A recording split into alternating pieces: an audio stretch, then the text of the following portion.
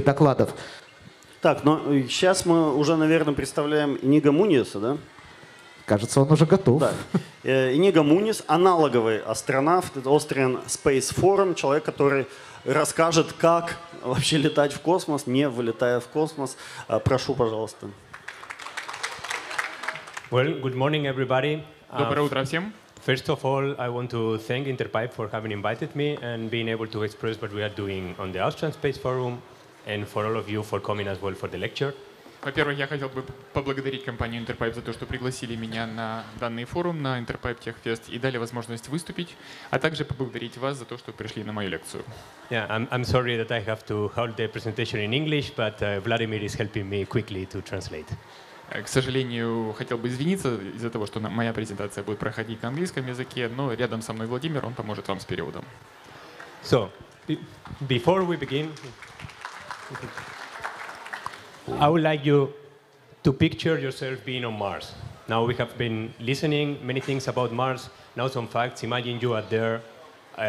It's 1/3 of the gravity that we have here on Earth. So if you can jump 1 meter, you will be jumping 3 meters. The atmosphere pressure is 1% and even lower in some places as what we have here. Atmosphere almost not breathable. And temperatures like a chilly temperature of minus 70 degrees. Мы достаточно много уже говорили о Марсе сегодня, а теперь представьте себя там вживую. Во-первых, 1/3 гравитации, то есть вы там будете весить только 1/3 от вашего обычного веса. Второе, температуры до минус 70.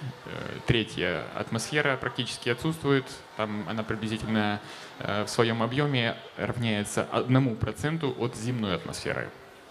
So, looks like a completely different planet to Earth. But as we can see here in this Mappa Mundi or Mars Mundi, we can see that it has poles, like Earth, big mountains, big valleys, places that are way flatter and lower, which is believed that some oceans could have been in the past, some other parts that are way higher.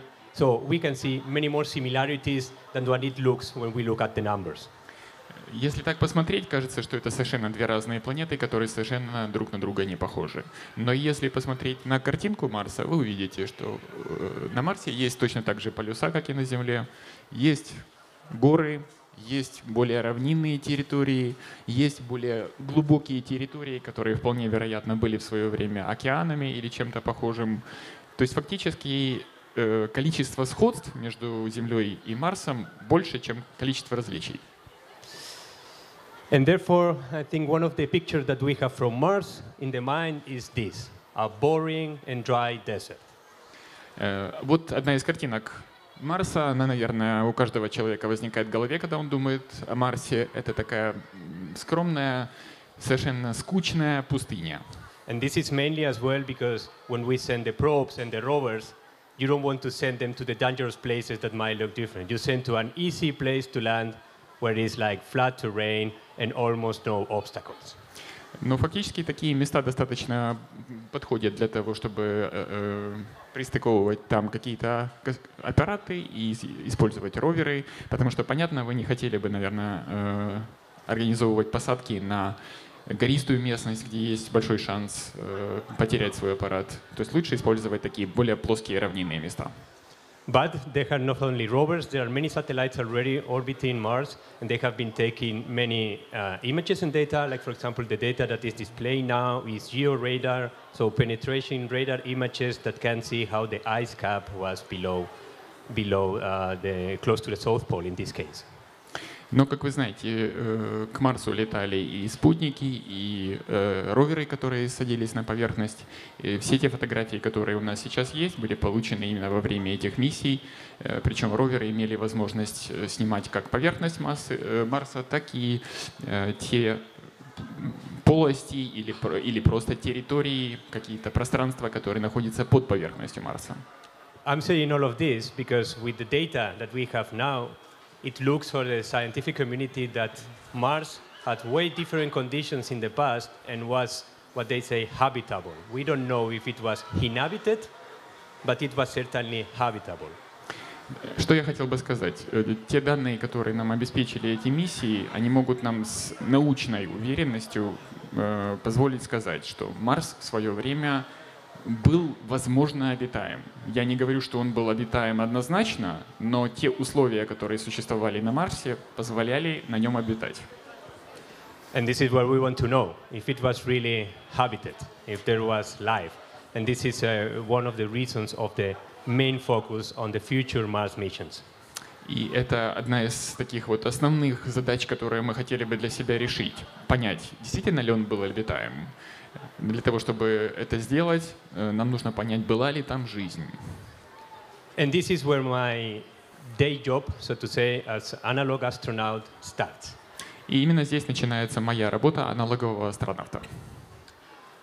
I'm saying analog because what we are doing is we are simulating currently missions and we are setting up operational procedures and experiments in places on Earth that are analog to the conditions on Mars so that we can foresee now what will be done in the future in a mission.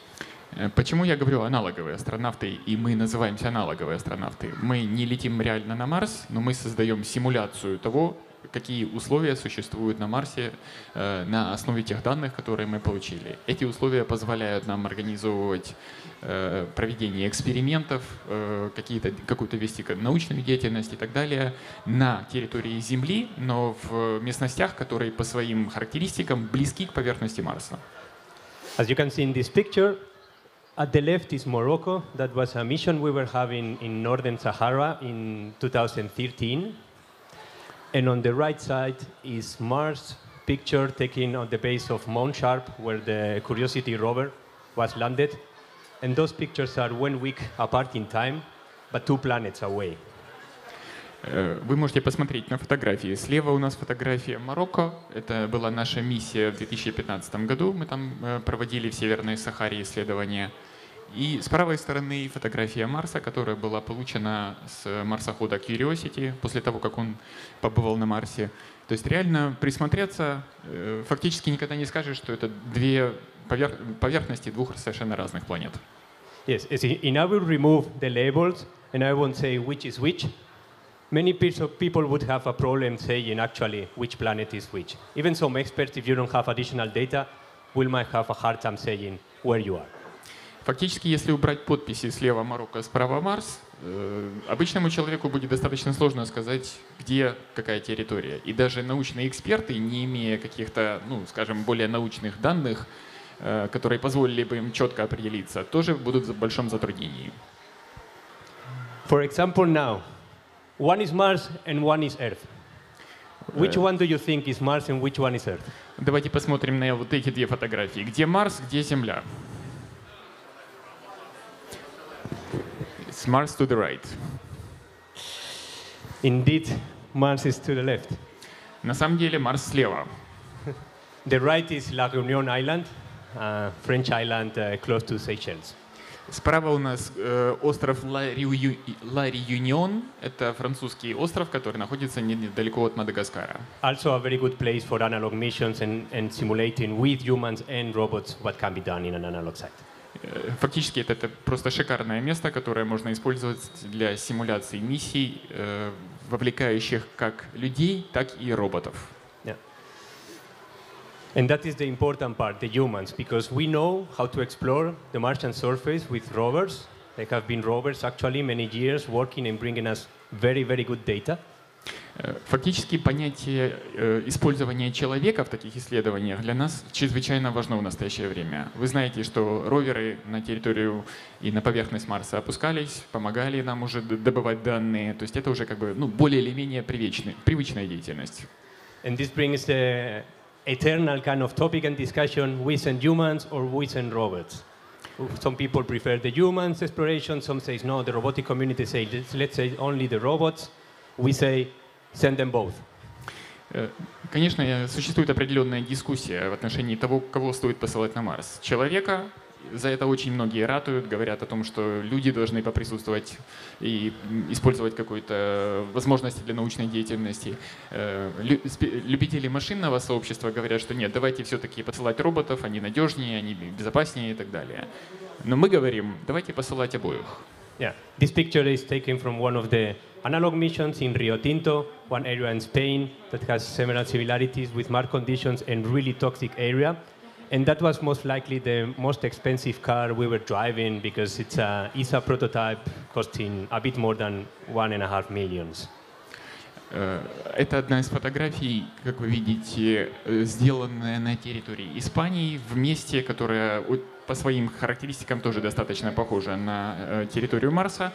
Здесь вы видите автомобильчик, который, наверное, является самым дорогим автомобильчиком в мире. Это прототип, созданный для ИСА, это Европейское космическое агентство, стоит больше $1,5 миллиона. And this you can see that is the rover and one with a kind of an astronaut suit. This is the spacesuit simulator that we are using in the space forum, in the Astronaut Space Forum. Вы видели на данной фотографии, что есть у нас и роботизированная часть спереди, и сзади человек в специальном костюме, симуляцию которого мы разрабатывали. Именно эту симуляцию мы используем в Австрийском космическом форуме, который я представляю. In this is not an it, the suit, it's a her, because it's called Aura. This is the name of the princess of the book from Jules Verne, Around the World in 80 Days. Фактически у этого костюма есть собственное имя, то есть мы не можем сказать, что это оно, это она. Собственное имя Ауда — это имя принцессы из книги Жюля Верна «80 дней вокруг света», за 80 дней вокруг света. And in many aspects, it's like a princess. It's, for me, at least, it's beautiful to see, but as well quite high maintenance cost. Конечно, с точки зрения многих вещей, с многих аспектов, для меня эта принцесса очень приятная вещь, приятное существо. Вот. Но при этом, конечно, она требует достаточно серьезного обслуживания, достаточно длительного и дорогого обслуживания. Indeed, the spacesuit, what allows us is really to try out the missions as if it were real mission. Therefore, we need really high tech included in it, many sensors, O2 sensors, CO2 sensors, ECG measurement of the pulse of the analog astronaut inside, telemetry and telecommand, onboard data handling system. Фактически данный костюм, данный скафандр помогает нам в полномасштабной симуляции того, как будет происходить деятельность человека на Марсе. В него включены огромное количество датчиков, которые показывают содержание кислорода, содержание СО2, пульс человека, полная телеметрия, полная биомедицинская телеметрия, датчики, которые занимаются сбором информации и находящиеся на борту специальные модули для обработки этой информации. То есть это полностью развитый человеко-машинный интерфейс. You see as well that it looks like shiny and silver color, so look a bit like the old-style sci-fi movies. But this outer layer is as well optimized for planetary protection issues.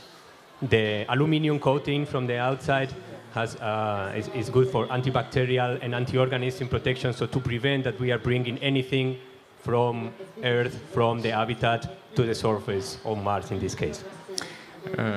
Глядя на этот костюм, вы видите, что он такой немножко блестящий, красивенький, очень напоминает какие-то старые произведения научной фантастики. Но фактически это достаточно серьезная современная хай-тек разработка. Блестященький он, потому что он покрыт алюминием. Очень важная особенность алюминия – это то, что он предотвращает возможность заражения. Поскольку вы будете на другой планете, есть возможность привнесения определенных инфекций как в тело, так и тело, имеется в виду космонавта, так и в территорию, где этот космонавт будет проживать, и где он раздевается и так далее. То есть алюминиум предотвращает такое заражение.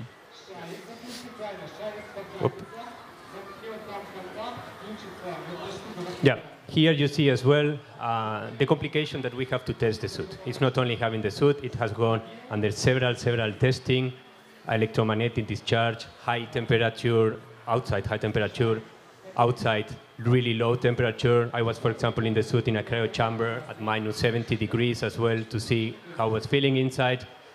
You see here on the very upper corner, a colleague of mine trying to set up the exoskeleton. We have to simulate as well the conditions of a pressurized suit that every time that you move a joint, you are fighting against the air inside the suit. So every time you move, the harder you move, the harder it is. Вы должны понимать, что такие костюмы, такие скафандры требуют большого количества испытаний, они должны выдерживать огромные напряжения, поэтому мы проводили испытания и для высоких температур, и для низких температур. Я лично побывал в криокамере при температуре минус 70 в таком скафандре. Проводили исследования, насколько он хорошо воспринимает электростатические, электромагнитные разряды.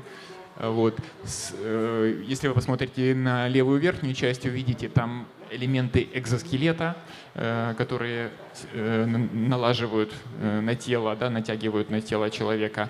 Вы должны понимать, что человек, который носит скафандр, при любом движении он будет испытывать серьезные напряжения. При попытке согнуть руку возникает серьезное напряжение, то есть вы не можете делать это так, как вы делаете это на Земле. I have brought a little piece of the spacesuit, a low-fidelity version of the exoskeleton part of the gloves and the outer layer. So later on, if we have time, somebody might try them.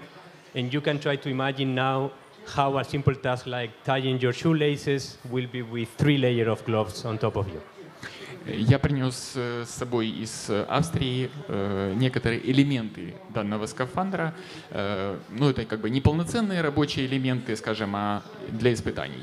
Это специальные рукавички. Первые — это те, которые идут на внутренний слой, и вторые, которые идут на наружный, более прочный слой. Можете себе представить, насколько сложно человеку будет завязывать шнурки, если он будет носить на руках такие рукавички. То есть, в принципе, вы должны понимать, что существуют определенные ограничения во время ношения и использования такого костюма. As well, we have some low-tech things. For example, here is a picture during the mission in Oman last year.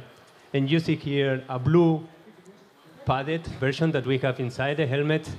I don't know if somebody can imagine what it's used for.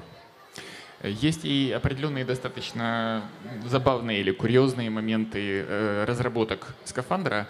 Вот если вы посмотрите на фотографию, вы увидите, что внутри шлема есть такая более синенькая часть. Кто-нибудь из вас скажет, для чего она предназначена? То есть мы говорим о high-tech скафандре. Yes? Indeed, yes. It's actually to scratch your nose. We were finding in the first trials that imagine you are inside, this is a 50-kilo suit, you are in the middle of the desert working on an EVA, extravehicular activity, for 4 hours maybe, and you start to sweat. And you cannot scratch your nose, it's kang, kang all the time. Вы совершенно правы, это специальная такая надсадка для того, чтобы чесать нос. Представьте себе, вот вы находитесь в пустыне Омана, температура 50 градусов, на вас костюм, который весит 50 килограммов, вы работаете там 4 часа, условно говоря, подряд и начинаете потеть. Капли падают на нос, и вы ничего не можете сделать. So we discovered in the hard way that sneezing inside the suit is not a good idea. Поэтому в первых костюмах вот такая возможность почесать нос, к сожалению, не была предусмотрена. Мы учились на собственных ошибках и также пришли на своем опыте к выводу о том, что сморкаться или чихать в костюме — это не самая хорошая идея. So this is a funny example, but it's the importance of field testing. When you are thinking about a technical solution, you might be thinking in the lab about the main concerns, but until you don't try the things on the field, there are many of the aspects that you will never see. Конечно, это такой забавный момент, курьезный момент, но он также помогает нам в проведении полевых испытаний. Вы должны понимать, что каким бы там высокотехнологическим не было оборудование, есть его обслуживание, а обслуживание может включать в себя совершенно необычные или какие-то нестандартные моменты. Yeah. So, for using the suit, always you need some training before. This is just a picture of me and my other colleagues that were like the last selected analog astronaut from the Austrian Space Forum. After a first screening, we went 100 candidates for doing tests similar like the space agencies are doing for the astronauts, and we were the lucky 5 chosen. Вы должны также понимать, что для того, чтобы пользоваться космическим скафандром, необходимо пройти определенное обучение. Каждые несколько лет проводится набор аналоговых астронавтов или космонавтов. Большое количество людей, из них в конце концов выбирают сотню человек. И вот из этой сотни человек основная масса допускается к обучению, и тогда уже по результатам этого обучения остаются окончательных 5 человек. Вот это 5 человек, я и 4 моих основных других коллеги, которые были отобраны после вот такого серьезного, жесткого отбора и обучения. We went to extensive training, so the glove exercise, for example, dexterity is really important because we are the eyes and the hands of the scientists on the field, balance, firefighting, many funny things. Вы видите здесь образцы того, что мы делали, проходя обучение. На первой картинке вы видите использование перчаток. Вы должны понимать, что гибкость и подвижность в скафандре чрезвычайно важное дело, потому что мы являемся руками и ногами научников, которые придумывают какие-то эксперименты, которые надо проводить. На второй фотографии тут у нас сохранение равновесия, и третье действие или работа при открытом пламени. And we have done up to now 12 Mars simulations in different places. Every place has a different characteristic that we want to try similar to Mars.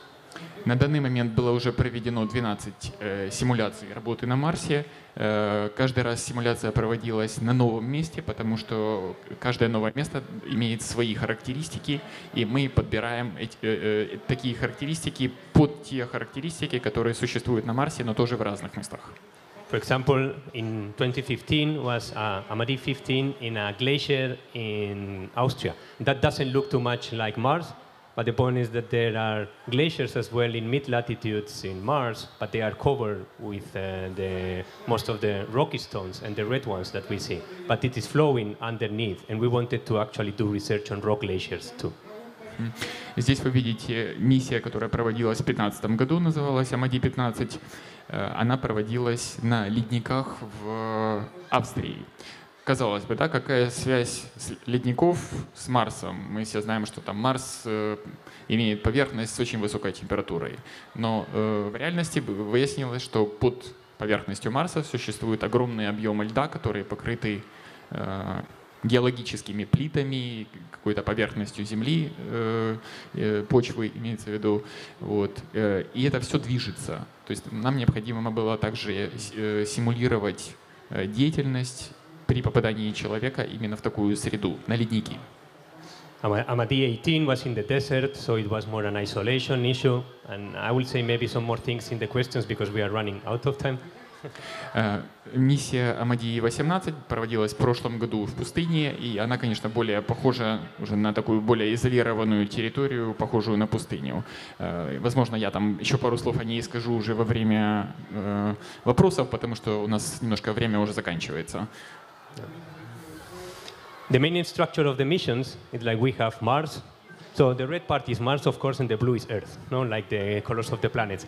We have the surface, we have a mission support center, and the people that are actually acting as being Earth. We have a mission support center in Innsbruck. And I say mission support and not mission control because Mars is way far away than the Moon or the International Space Station. And we play with a 10 minutes delay in the communications each way. So if you ask, how are you? In 10 minutes they will answer you, and they will say, fine, good. And then the conversation will be one of the most frustrating ones ever.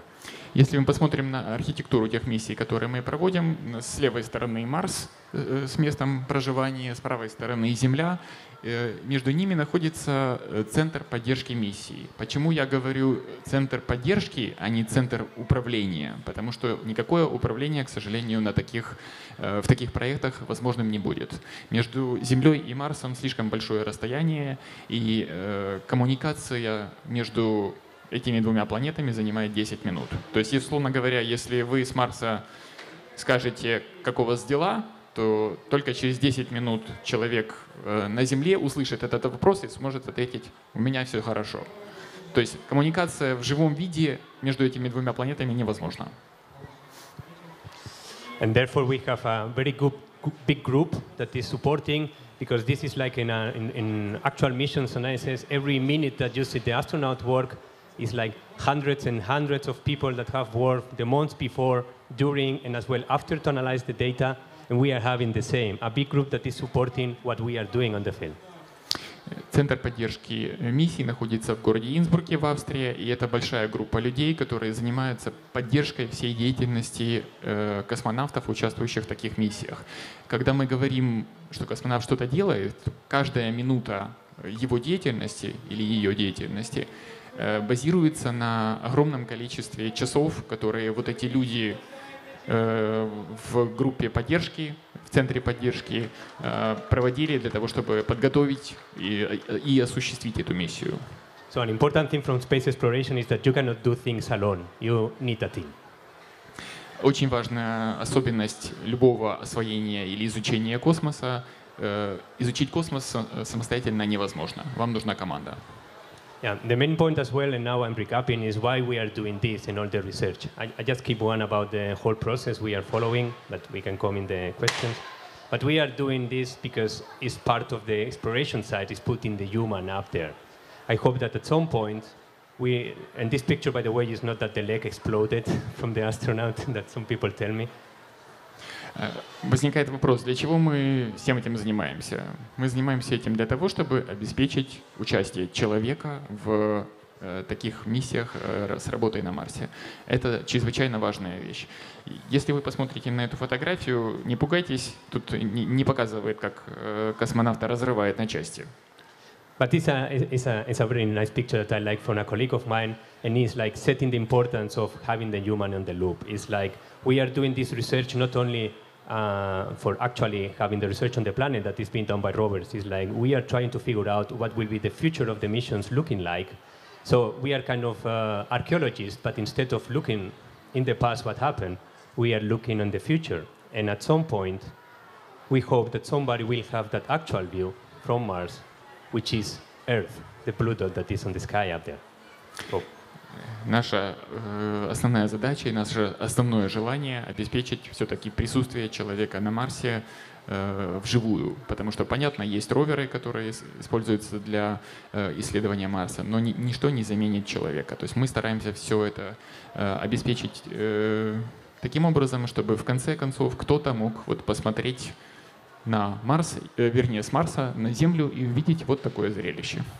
Yes, what we are trying is to figure out here the problems that people might have, so that when somebody is actually in the mission and is doing that, they don't have to figure out the things that we could have done already on Earth. So we are helping for the first person that will actually be on Mars, which I believe that is already born and even might be one of the kids that is around here in the festival. Мы пытаемся определить все те ситуации, которые могут возникнуть на Марсе, как чрезвычайные, так и рядовые, обычные ситуации, запланированные. И делаем это для того, чтобы человек, который будет в это время на Марсе и столкнулся с какой-то ситуацией, он не начинал думать, что мне делать в этой ситуации. То есть ситуация прорабатывается заранее, и мы именно те, кто занимается этой проработкой. И я очень надеюсь, что человек, который будет первым человеком на Марсе, уже рожден. Фактически, возможно, это кто-то из маленьких детей, которые в данный момент присутствуют, возможно, и здесь. And now I just want you to picture what will be like being on Mars, but as well in a simulation like us, because I have here just a quick video at the end. This is Oman. This is the first day of the mission we were having. By chance, I was the lucky one being in the suit. Я хотел бы просто, чтобы вы коротко и быстро поняли, что такое быть на Марсе. Вот у нас маленькое видео в Омане на миссии 2018 года. Я был счастливчиком, который попал внутрь этого скафандра и смог пройтись и почувствовать себя марсианином. What you can see in the background is the Kepler station, so the station when we were living in the desert. And I can tell you that for a couple of minutes when you are there inside the suit with the sunset, you are not sure where you are, if you are on Earth or you are on Mars. Вы видели, что на заднем фоне там у нас наша была станция, в которой мы проживали, в которой проводились все эксперименты. Но если вот зайти чуть-чуть дальше, за холмы, и оказаться в скафандре наедине, то фактически вы теряете ощущение того, что вы находитесь на Земле. вы начинаете сомневаться, где именно я нахожусь, на Земле или на Марсе.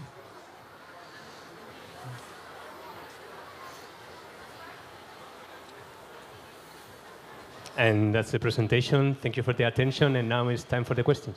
Большое спасибо вам за внимание, за то, что прослушали мою презентацию. Сейчас время вопросов.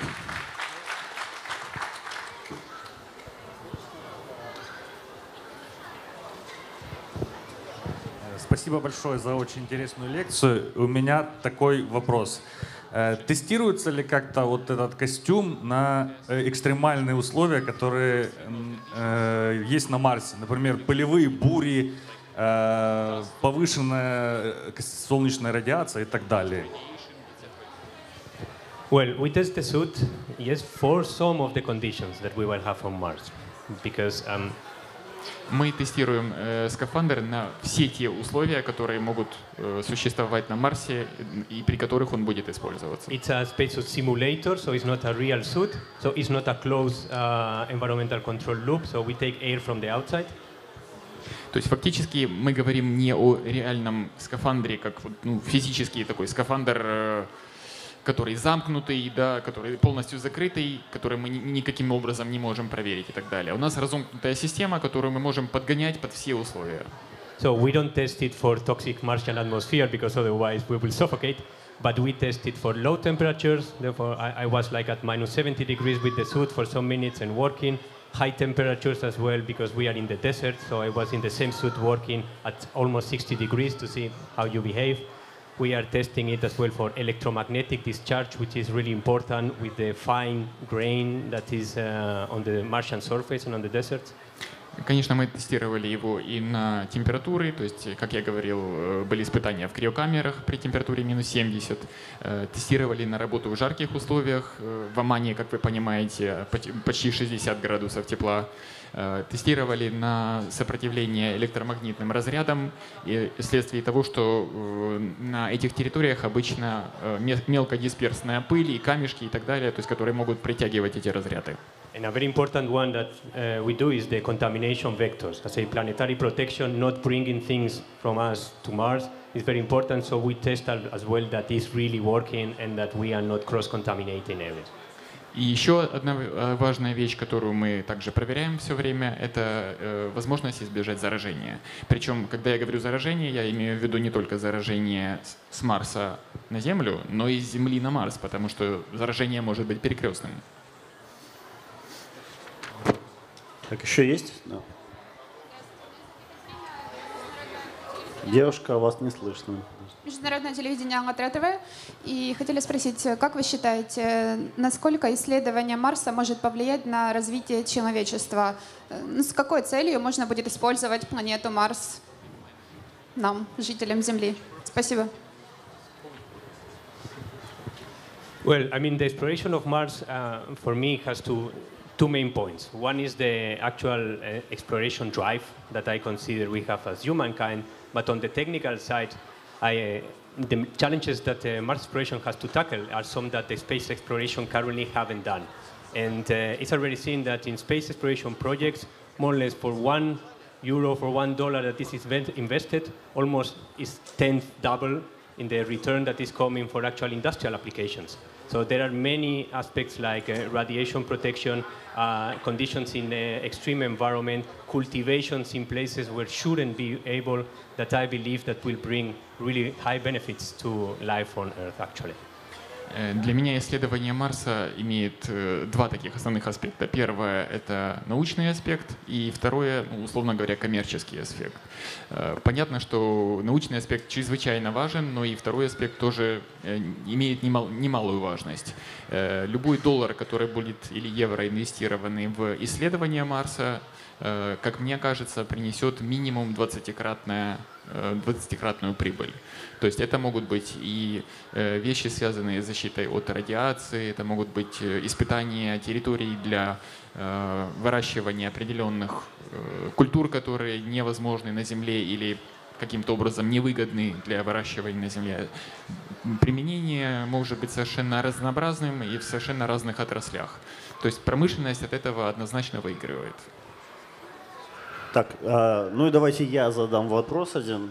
Мне просто очень интересно, как вы ответите, Марс или Луна? Что сейчас важнее для людей? Потому что НАСА, американцы говорят, что Луна важнее. Что скажете вы?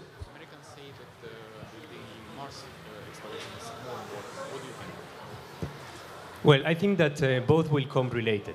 I believe that we might have a pit stop, so to say, on the moon, and actually use the moon as a help element for launching directly or assisting the launch from the Earth's vicinity to Mars. So I think that we will go to Mars through the moon, most likely. Я думаю, что исследования и Марса, и Луны одинаково важны, но тут необходимо понимать, что мы можем использовать исследование Луны в качестве пит-стопа, то есть промежуточной остановки на пути освоения Марса. В качестве варианта можно использовать и поверхность Луны для того, чтобы организовывать запуски уже потом с Луны, а не с Земли. Это тоже очень хороший вариант. Так, ну что, у нас полминутки на последний блиц. Еще один вопрос. Добрый день. Очень интересный доклад. Времени мало, поэтому вопрос будет очень быстрым. Смотрите, ваш доклад очень интересный в контексте сравнения с недавней презентацией НАСА костюма для поверхности Луны. И возникает такой вопрос о модульности вашего костюма. Как он производится, и если что-то в нем, повреждение какое-то происходит, можно ли заменять на Марсе какую-то конкретную его деталь на новую? Потому что... Да, спасибо.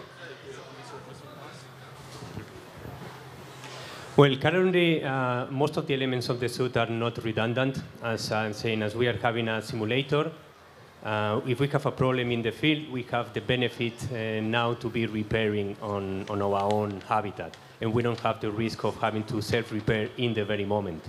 But we are developing a new suit that will come probably for the next mission next year in 2020 in Israel.